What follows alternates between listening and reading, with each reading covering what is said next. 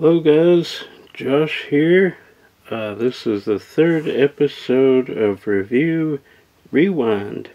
If you didn't know about my shirt, I love this shirt. This was a promotional shirt when the DVD was coming out. If you haven't guessed, today's video is The Haunted Mansion, starring Eddie Murphy. Came out November 26, 2003. I was there opening night with some cousins and my aunts. We all went and saw it. I love the movie, much as the attraction, favorite attraction of all time. I think Pirates is a better film than this, but still love it. Funny. Anyway, the budget was $90 and made $182, so not a huge hit because the theaters get some of that, and then wherever their marketing budget was is factored into. It's not included in the main budget, so then actors get some. Anyway, so it probably broke even, if that. But still pretty cool. Love this movie. It's so funny. We'll get to how it compares to the attraction, if they stayed faithful or not. But I love the attraction that this is based on. Haunted Mansion, of course, being my all-time favorite attraction at Walt Disney, or pretty much anywhere else.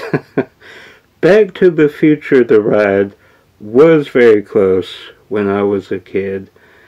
Of course, before that, Pirates was my favorite attraction.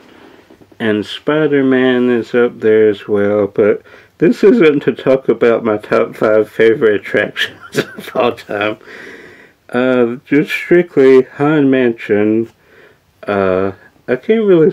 I did a video on why I like the Haunted Mansion, so go back and check that out. So we don't really have to spend too much time here. I made a whole script, as we call in the biz, but just some talking points.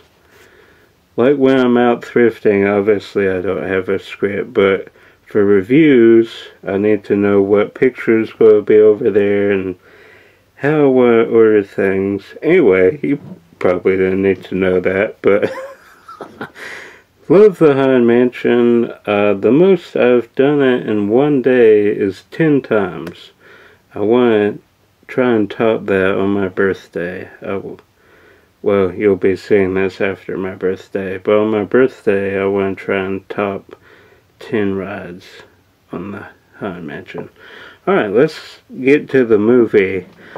The opening is very cool, how they do the tarot cards. That is a beautiful shot. Love the opening scene and how they set up the main characters with that whole ballroom scene, which is basically from the attraction, but I wish it had been shown. They pepper it throughout. We'll talk about that. They pepper it throughout the movie, but that's cool. And then it jumps ahead to present day with the Paperboy, and there's this flyer of Evers and Real Estate, and it zooms in to Eddie Murphy's face, and then it transitions beautifully to him trying to sell a house. I think that's a great transition when directors think ahead like that. Love that. Speaking of Eddie Murphy, let's go ahead and talk about the cast. Eddie Murphy as Jim Evers, of course, the real estate agent. Him and his wife. Eddie Murphy is great in this role. Some of his jokes are very funny. A lot of people criticized him for this movie for some reason. Some jokes he forces a little too much, You know, but that's okay. Most of them stick as far as for me, for my personal taste. Some miss the mark a little, but that's okay. And Marsha Thomason, I believe that's how you say it, plays his wife Elizabeth, who basically looks like the well, we'll get to that, but I couldn't really find too much on her. I know she was in White Collar, great TV series. If you haven't seen that, she's good in it. Terrence Stamp as Ramsley, he is great. And then Wallace Shawn as Ezra. I don't know if they were going for... It's obviously not the hitchhiking ghost character, but I don't know if that was a nod to the hitchhiking ghost character from the attraction. Not sure. But he's in a bunch of Pixar. And then he plays the butler. Then the other maid, Emma, Dina Spabby? I hope I'm saying that right. She was also in Freaky Friday, the remake with Lindsay Lohan, which was directed by her husband, Mark Waters. So that's a cool connection. And then I saved the best for last. Jennifer Tilly as Madame Leota was inspired casting. She was great as Madame Leota. As someone who loves Madame Leota, obviously from the attraction, loved that scene in the attraction, so when I saw Jennifer Tilly knock it out of the park when I was sitting there in the theater, I'm like, yes, she is so good as Madame Leota.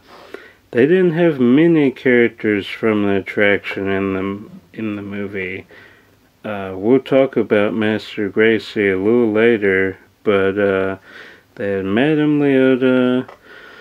They had a few of... I mean, you can pick up some of the ghosts from the attraction in the graveyard scene, but as far as main characters, I think Master Gracey might be, and Madame Leota might be the only main character. And the singing bus, obviously. But most of you obviously will know Jennifer Tilly from the Chucky franchise, Bride of Chucky, Code of Chucky, Curse of Chucky, and then the show, obviously. Was she in Seed of Chucky? I've only seen that one once. Really did not like Seed of Chucky. But I believe she's in that too.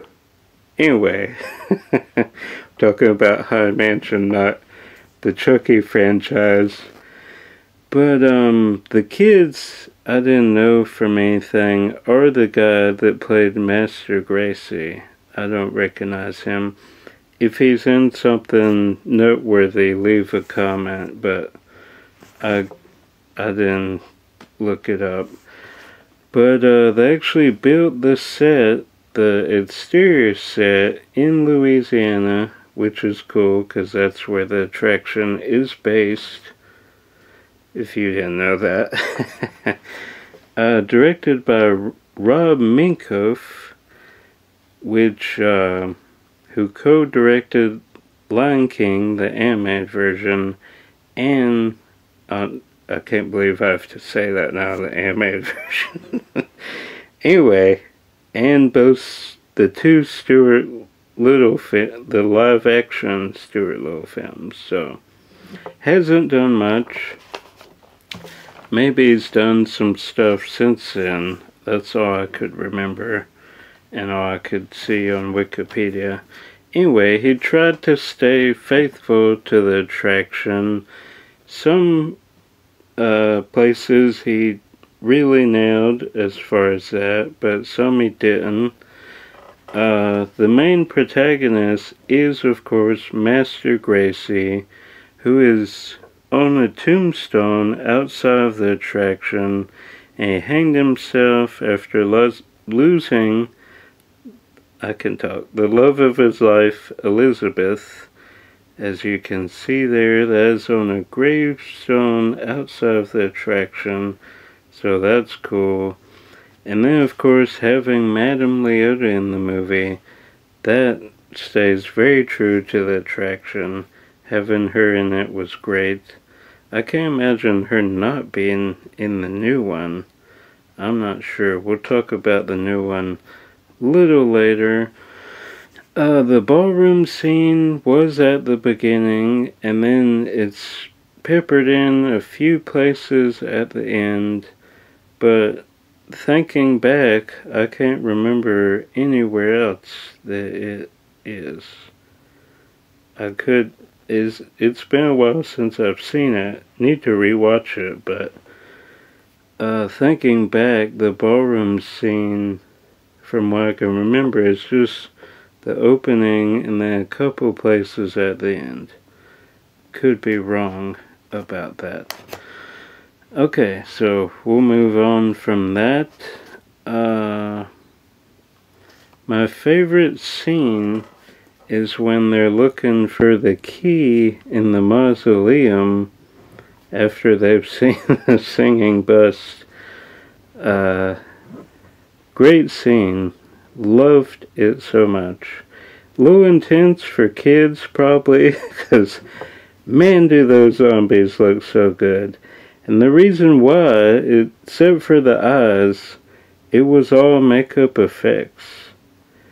Done by the great makeup effects artist Rick Baker, who won many Oscars. He did American Werewolf, Men in Black, Haunted Mansion, obviously, bunch of others that I'm drawing a blank on right now, but he's won plenty of Oscars. That whole scene I really love. Thought it was great. That, of course, is not in the attraction. But Phantom Manor, Disneyland Paris, they have a similar thing where zombies are coming out, but there, they bury people, in crypts and stuff, so ghosts aren't really scary to them. So it's more of a Western thing. Anyway, I didn't want to talk about Phantom Manor, but yeah, that whole mausoleum scene with the zombies is great. Probably my favorite part in the film.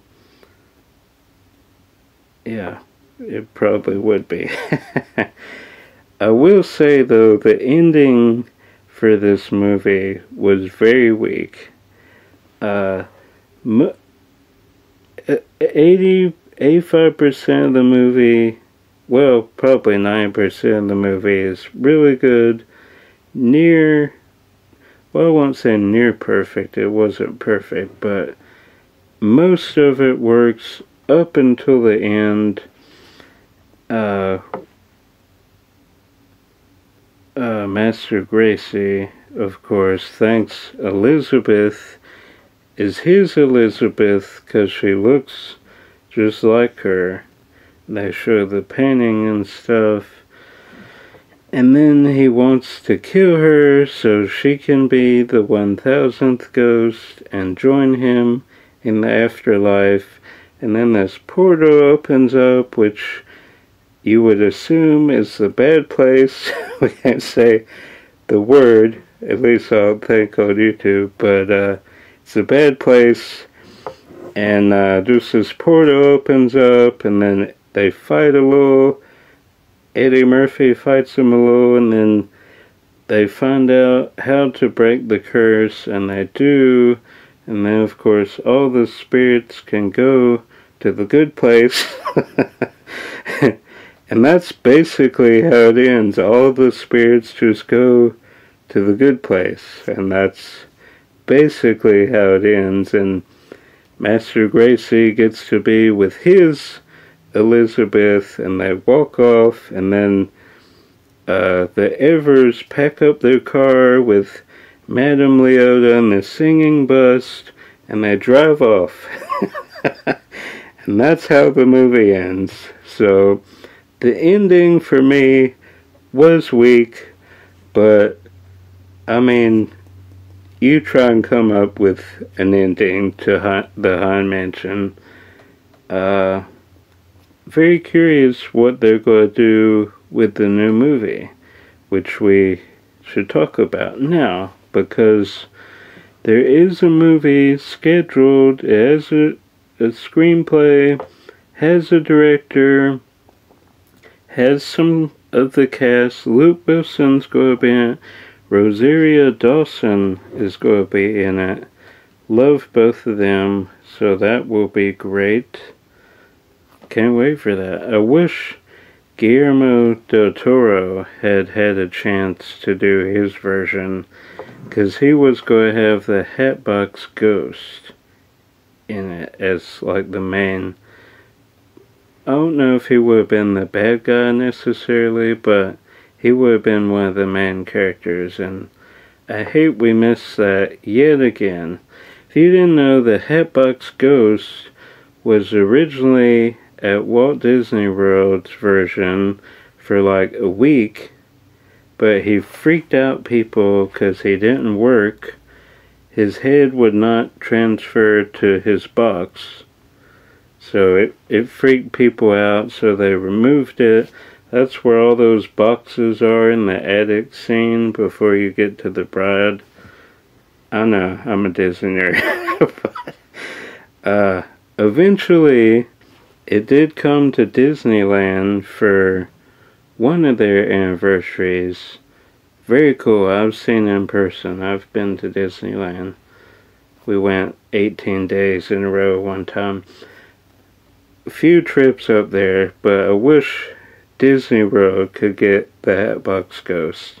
Thought it was going to happen for the 50th. Anyway, so I wish Guillermo had a chance to do his version. He's just so busy with all his projects. He always has like 10 projects going at one time. So hopefully the new one with Luke Wilson and Rosario Dawson will be great. Hope it is. But there is a way to do a franchise. A lot of people said there's no way to do a franchise for Haunted Mansion, but there's so many side characters, like the history, the characters, like each character could get their own movie, and you could tie it in with like the Secret Society,